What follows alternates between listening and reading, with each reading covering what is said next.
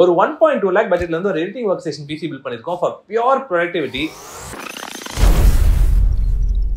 So client or requirement பாத்தீங்கன்னா to use softwares like Premiere Pro, After Effects and Davinci just for color grading. So அவங்களோட actual purpose பாத்தீங்கன்னா to edit wedding videos, do commercials and ஒரு few other creative stuff வந்து பண்ணனும் அப்படினு சொல்லிருந்தாங்க. So அதெல்லாம் வந்து மைண்ட்ல வச்சு தான் அந்த PC வந்து கிராஃப்ட் பண்ணிருக்கோம்.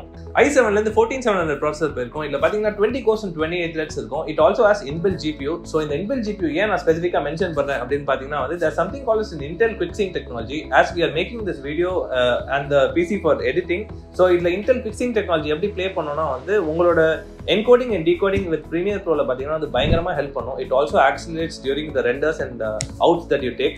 So இது வந்து எப்படின்னா உங்களோட internal GPU வந்து ஒரு சைடு வர்க் ஆகும் and also the RTX graphic card that we are putting அதுவும் வந்து சேர்ந்து வர்க் ஆகும்போது ரெண்டுமே வந்து accelerate பண்ணி it will give on ஒரு எப்படி சொல்றது உங்களுக்கு ஒரு faster output கொடுக்கும் ஓவராலா. graphic card பாத்தீங்கன்னா RTX 4060 graphic card இருக்கும் 8GB edition. இது ஆக்சுவலா பாத்தீங்கன்னா ஒரு entry level graphic card தான் from the 4000 series, but நம்மளோட பர்பஸ் பாத்தீங்கன்னா was to edit videos and Premiere Pro was the major software that we are concerned about. So Premiere Pro ல பாத்தீங்கன்னா வந்து most of the process happens through the CPU. Plus இப்போ பாத்தீங்கன்னா நம்ம CPU லயே வந்து inbuilt GPU இருக்கு and external GPU போட்டதனால வந்து this graphic card is going to be enough for this customer's needs. But definitely வந்து if you have like a production house or பெரிய production house இருந்து நீங்க வந்து மூவிஸ்லாம் வந்து பண்ணனும்னு நினைச்சீங்கன்னா definitely there are few things that we can change. One is the graphic card, other will be the RAM. So அந்த RAM வந்து என்ன யூஸ் பண்ணிருக்கோம்னு சொல்றேன். இந்த PC ல பாத்தீங்கன்னா we have gone with the 32GB DDR5 RAM, TeamForce ல இருந்து 16:2 configuration at 6000 MHz.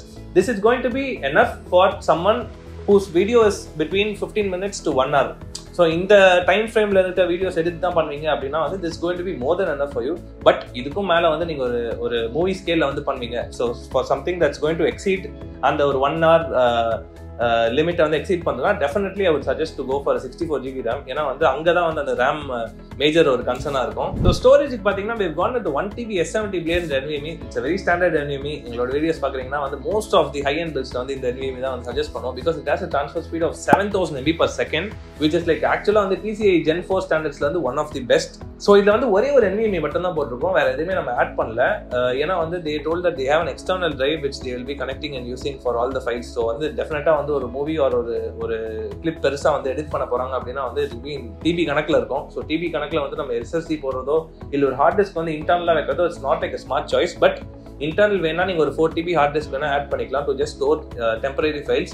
And also one more suggestion பாத்தீங்கன்னா வந்து if you're doing in a big scale, அதாவது நீங்க இன்னும் கொஞ்சம் பெரிய ஸ்கேல்ல ப்ரொடக்ஷன் ஸ்கேல்ல பண்றீங்க அப்படின்னா what you can do is you can add one more SSD to the south bridge. அதாவது நம்ம வந்து இன்ஸ்டால் பண்ணிருக்க நார்த் பிரிட்ஜ்ல மேல இன்ஸ்டால் பண்ணிருக்கோம். one more 1TB SSD to the south bridge install பண்ணிட்டு உங்களோட ஆக்சுவல் ஒர்க் ஃபைல்ஸ் எல்லாமே வந்து அந்த செகண்டரி டிரைவ்ல வந்து சேவ் பண்ணி வச்சுக்கிட்டு அந்த செகண்டரி டிரைவை ஜஸ்ட் ஒரு டெம்பரரி ஒரு இடமா வச்சுக்கலாம். So what you have to two is அந்த செகண்டரி டிரைவை டெம்பரரியா வச்சுக்கிட்டு நீங்க ஒர்க் பண்ணும்போது அதுல இருந்து ஒர்க் பண்ணிட்டு நீங்க வந்து அதை டிஸ்கார்ட் பண்ணிடலாம். ஸோ இதனால என்ன ஒன்று பாத்தீங்கன்னா வந்து உங்களோட நார்த் பிரிட்ஜ்லயும் சவுத் பிரிட்ஜ்லயும் வந்து கனெக்ஷன் நடக்கும்போது it will be more pastor to transfer. So உங்களோட ஒர்க் நீங்க வந்து எடுத்து டிராக் அண்ட் ட்ராப் பண்ணும்போது சரி இல்லை எக்ஸ்போர்ட் பண்ணும்போது சரி will be way pastor compared to just அப்படியே டைரக்டா ஒரு எக்ஸ்டர்னல் டிரைவ்ல இருந்து ஒர்க் பண்றதை விட இது வந்து will be like a way better option. Motherboard பாத்தீங்கன்னா வந்து B760M MORTAR WIFI 2 இந்த மதர்போர்ட் போயிருக்கும். ஸோ இது வந்து ரொம்ப ஸ்டாண்டர்டான motherboard for any i7 builds இதுதான் வந்து யூஸ் பண்ணிட்டு இருக்கோம். ஏன்னா வந்து it has like a very good VRM solution with 12+1+1 power phases.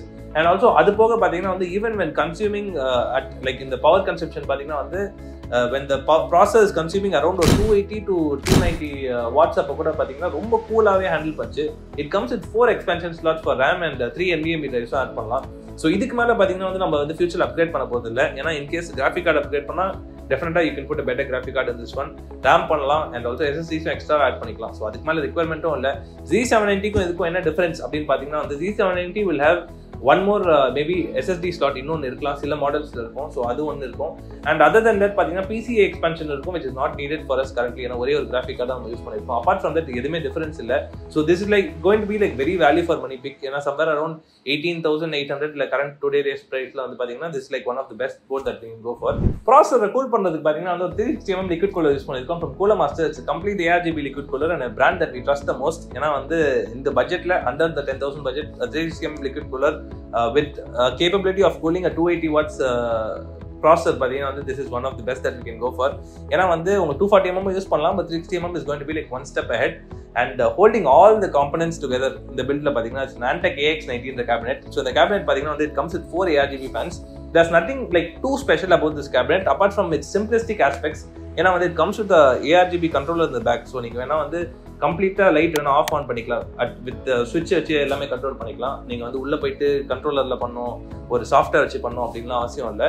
And apart from that பார்த்தீங்கன்னா it has like a very minimalistic design. So நீங்கள் வந்து இந்த பிசியோட பர்பஸ் பார்த்தீங்கன்னா it's going to be placed on work station place. சரிங்களா? அதாவது நீங்கள் ஒரு work என்விரான்மெண்ட்டில் வைக்கும்போது you don't want something very flashy. ஏன்னா இப்போ லைட்ஸ்லாம் ஆஃப் பண்ணிட்டு கொஞ்சம் ஒரு பீஸ்ஃபுல்லான மைண்ட் செட்டில் ஒர்க் பண்ணும்போது you don't want something very flashy ஒரு சும்மா ஜிகின்னு இருக்கணும்னு இல்லாமல் ஒரு நீட்டான ஒரு ப்ராப்பர் ஒரு கேபினெட் அப்படின்னு சொல்லிட்டு பார்த்தீங்கன்னா under the budget of around the budget of 5,500 I would say this is like the only cabinet that's available in that budget, and also the only cabinet that can support a 360mm liquid cooler on top and that budget. So அதனால தான் வந்து இந்த cabinet suggest பண்ணிருக்கோம். And also we definitely prefer this cabinet for anybody who's looking for a workstation PC. Also இதுல பாத்தீங்கன்னா we have space for upgrades. So if you going with a big graphic card இல்லாட்டி வந்து இன்னும் multiple number of hard drives add பண்ணனால இதுல வந்து space இருக்கு. So இப்போ நான் வந்து ஒரு இம்பார்ட்டன்டான ஆஸ்பெக்ட் பத்தி பேச போறேன். One will be the power consumption and the power supply. So let's start with the power consumption. So power consumption என்ன அப்படின்னு சொல்லிட்டு பாத்தீங்கன்னா the amount of power that the system pulls from your wall. சரிங்களா? இப்போ வந்து we are going to give it to a workstation person who is going to use it in his office for 24 hours a day ன்னு வச்சுக்கோங்களேன். 24 hours a day வந்து render run பண்றாங்க. Let's say 5 days a week they're going to use it in such a way. So இந்த 5 days a week வந்து 24 hours run பண்ணும்போது வந்து எவ்வளோ amount of power consume பண்ணணும்னு நீங்கள் நினச்சி பாருங்க. ஸோ அந்த பவரை வந்து எவ்வளோ நம்ம வந்து மினிமலாக வந்து அதை வந்து பவர் ஸ்பென்ஸில் வந்து வச்சுக்க முடியுமோ அவ்வளோ மினிமலாக வந்து நம்ம ஆப்டிமைஸ் பண்ணணும் இந்த system. That is what we do. So இந்த ஹோல் சிஸ்டமே பார்த்தீங்கன்னா இந்த system it consumes only around 530 watts. So it consumes around 280 on the processor and 130, 120 on the graphic card. And apart from that, the mixture எல்லாமே பார்த்தீங்கன்னா it's the motherboard and other things that goes along with it. So இது ஏன் essential அப்படின்னு சொல்றேன்னா வந்து on the long run when you're using it on a day-to-day basis for a long time, உங்களோட power bills and அதெல்லாமே கூட is going to affect your business at the end of the day. So இதெல்லாமே வந்து ஒரு aspect-ஆ வச்சு தான் we decide everything that we do. And we've gone with the 750 watt gold-rated power supply from Deepcool because gold-rated is definitely way efficient compared to any other power supply. Definitely there's platinum or other things, but price to performance அப்படின்னு பார்க்கும்போது gold-rated is definitely better. So the amount of power it pulls from the wall and இங்க வந்து deliver ஆகுதும் பார்த்தீங்கன்னா வந்து it will be like முடிஞ்ச அளவுக்கு எவ்வளோ tally பண்ண முடியுமோ அவ்வளோ டேலி பண்ணிடும் the gold-rated power supply, and which is what we suggested. So not only just assembling, நம்ம சும்மா வந்து இந்த பார்ட்டுக்கு இந்த பார்ட் அப்படின்னு சொல்லிட்டு போட்டு அசம்பிள் மட்டும் பண்ண மாட்டோம். We also look into the other aspects of the customer, so on also the client's needs. So based on the requirement வந்து build பண்ணி கொடுத்துட்டு இருக்கோம். So we do PCs from 20,000 ல இருந்து 10 lakh வரைக்கும். Any budget you name it, we'll be able to build it for you for gaming, VFX, AI, productivity.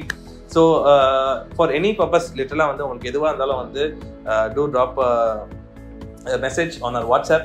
If you want to directly call, you're most welcome to call. So we are actually a very growing community right now. Thank you so much for your support, and we've loved that's happening around us in this past few months. ஏன்னா வந்து நாங்கள் expect பண்ணதை நிறைய positive feedbacks and reviews வந்துருக்கு, which means a lot to us. So இந்த video பிடிச்சிருந்தா like பண்ணுங்க. இதே மாதிரி நிறைய வீடியோ பார்க்கணும்னு நினச்சிங்கன்னா சப்ஸ்கிரைப் பண்ணுங்க. Thank you all for watching. Have a great day மக்களே. Bye bye.